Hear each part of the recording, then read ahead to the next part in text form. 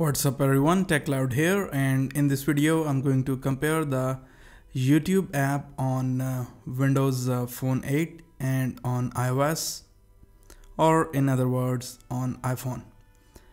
If you search the YouTube on Windows Phone Store, you will not find the official YouTube app. However, there is a long list of third-party YouTube apps available, including the Microsoft one, but that YouTube app is only just a link to the browser or the mobile browser version of the YouTube site, and you can see the poor rating on this app. And if you check the reviews of this app, they will also state the same thing that I'm telling you here. As you can see, it says no need for this app. It will bring you back to the browser. Waste. That's actually true. And however, there are actually some very good third-party apps available in the list. The first one you see is the YouTube HD, the one on the top. Then you have the Tube Pro as well, which is also very nice. Then you have the Metro Tube as well. Over here, the Metro Tube is also a very popular app, and it's a very nice YouTube app as well. But I prefer YouTube HD over that one. But above all, I like one YouTube app more than anything, which is MyTube. Although there are less ratings on the store, however, but all the ratings are pretty good about this app, and no wonder, because this app is really good. And in almost many areas, or you can say in 90% areas, it is much better than the official YouTube app on other platforms. So let me show you the YouTube app on both these platforms. As you can see, the live tile on the Windows Phone 8, it's automatically updating using the subscription, the videos that are actually shown in my subscription. And I can rearrange the size of this tile. As you can see here, I can make it bigger so that it looks even more visible and more beautiful. And that's really nice, and I really love this feature of this app.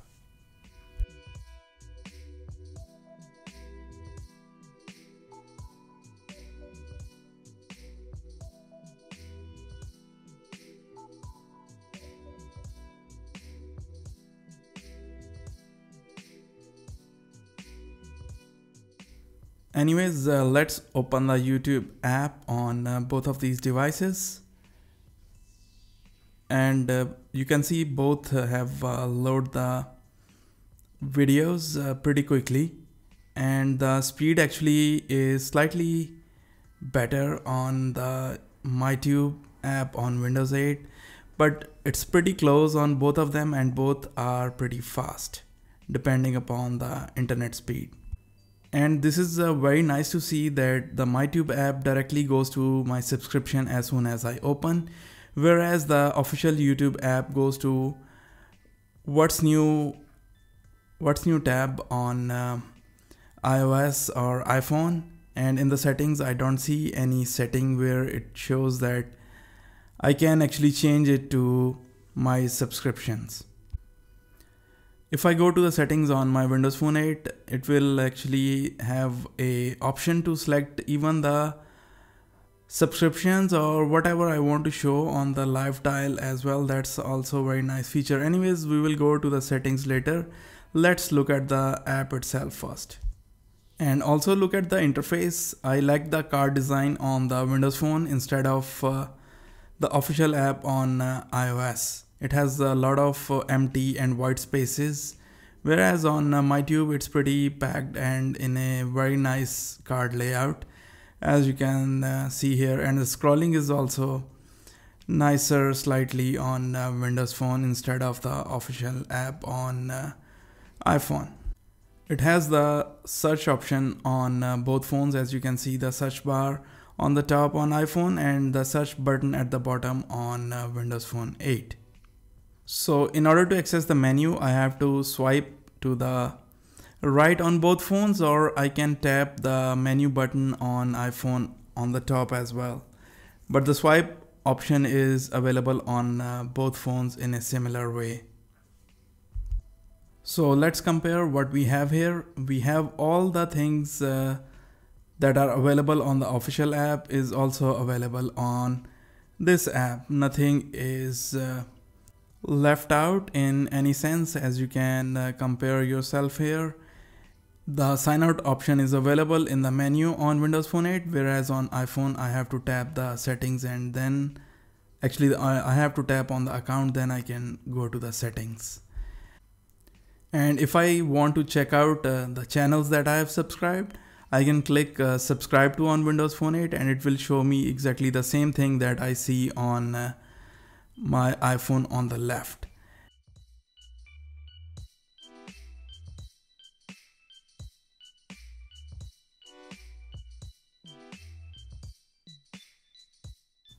On the iPhone, I have the categories on the left as well, but on the Windows Phone, if I swipe towards the left, then I can actually get the categories as well, and you can see for yourself that how good the menu looks on Windows Phone. Once again, the categories have very nice backgrounds, the pictures, and the interface looks really nice. The card layout is nice.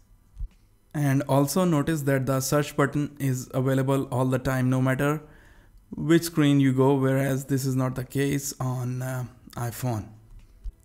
So let's go to the uploads on both devices and let's start a video on both of them. If I click the uploads at the same time, you can see that the MyTube is slightly faster than the official app.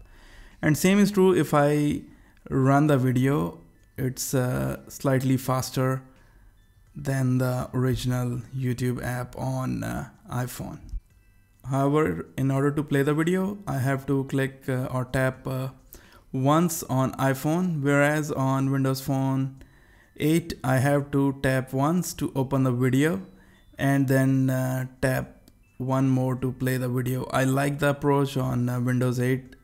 The reason is because if I open that video, it will show me the detail about that video first, which means the description, the likes, dislikes, comments, things like that. So if I don't like the video, I don't have to waste my precious data package on playing this video just to check out the description or the comments or the likes or dislikes on that video. As you can see, although I have clicked later on Windows Phone 8, but it still loads pretty much instantly, and it's very slightly behind iPhone, although it is supposed to be much more behind than iPhone. And if I tap on both of them, it will bring the bottom bar on both of them. But the good thing is that the HD settings is already available here, whereas on iPhone I have to actually click the menu, then I have to select the quality, and then I can access the resolution of that video.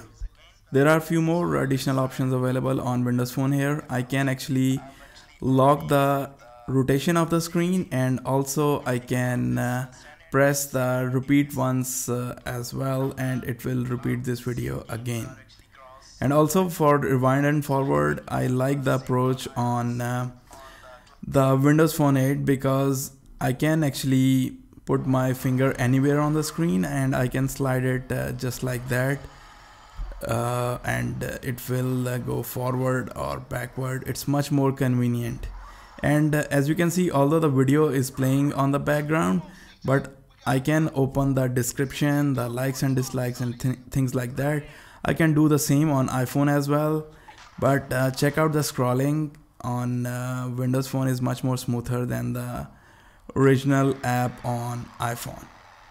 And if I swipe further on Windows Phone 8, I can check out the comments. I can leave the comments as well, whereas on iPhone the comments are not available. If I click this expand button, then the comments are available and I can check out comments. I can leave the comments here. So pretty similar sort of implementation, but a different way of implementing things. So it's up to you how you prefer to see different sort of things. But the thing is that both phones are going to provide this functionality, which is good. If I close the app on both phones, I have actually checked the option on Windows Phone that the video will continue to play in the background. There is actually a checkbox. You can turn on and off this option, and that's actually very nice and handy feature on this app on Windows Phone 8, and I like it very much. And sometimes you only have to hear the audio, or either you are listening to a podcast or either you are listening to music or something like that. You are only concerned with the audio. In that case, actually you can leave this app running in the background, and you don't have to continue to occupy the screen, and you can do actually other tasks, or you can just simply put the phone in your pocket and go your merry way.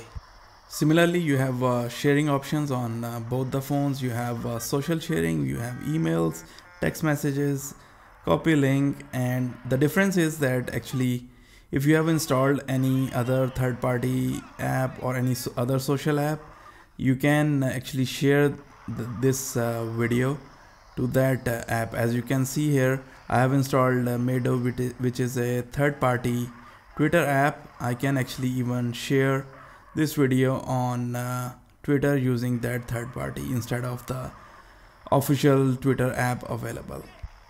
Both phones are capable to play the video while you are actually searching some other videos, or you are browsing the suggested videos, or either you are actually checking out the videos of somebody else that is available in your subscription list or anywhere on the YouTube. So both phones actually provide this functionality, and that's very nice to see, and both are on par as far as this functionality is concerned. As you can see on the iPhone, the video is running and I can access different things in the menu. I can access somebody else. Whereas on Windows Phone, you can also do the same thing by just pressing the back button. The video will continue to play in the background, but you can actually keep on searching new videos.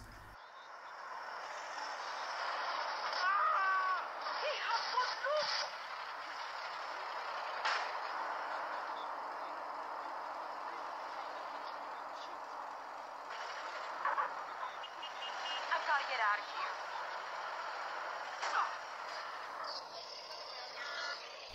here. And both phones, when rotated in the landscape direction or orientation, both actually maximize the video. Same is the case on iPhone as well. However, the difference is actually you can lock the screen rotation on your Windows Phone 8, whereas on iPhone you cannot lock the screen rotation. In the menu, you have these options where you can report a bug, you can suggest a feature, and you can actually open the help, you can open the about. Same is also available on the official iPhone app as well. In the settings menu, actually I see that the Windows Phone has more settings and options and features available as compared to the official app on iPhone 5s.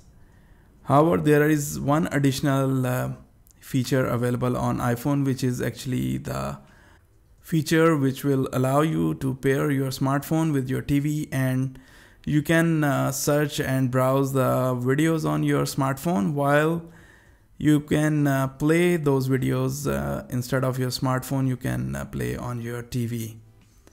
However, this option is not available in the Windows Phone version of MyTube app. Similarly, it does not have the safe search filter available, whereas on iPhone 5s it is available. But other than that, there are a lot of features, additional features available on the Windows Phone 8, as you can see on your right. So guys, this is the comprehensive walkthrough and the comparison of the YouTube app available on both platforms. Whereas the YouTube app is officially available on iOS, but on Windows Phone, I was comparing a very nicely made third-party app which actually surpass the original and the official app on iPhone. And this is the case where actually the third-party app has actually surpassed in functionality, the beauty, the nice design and interface and usability as compared to the official app. And actually I prefer the app on Windows Phone, and I no longer miss the official app on Windows Phone platform. So guys, I hope that you have enjoyed this comparison on YouTube app. And if you have liked the video, then please make sure that you press the like button at the bottom of this video and subscribe for more videos like that. Take care, and I'll see you later in some other video. Bye.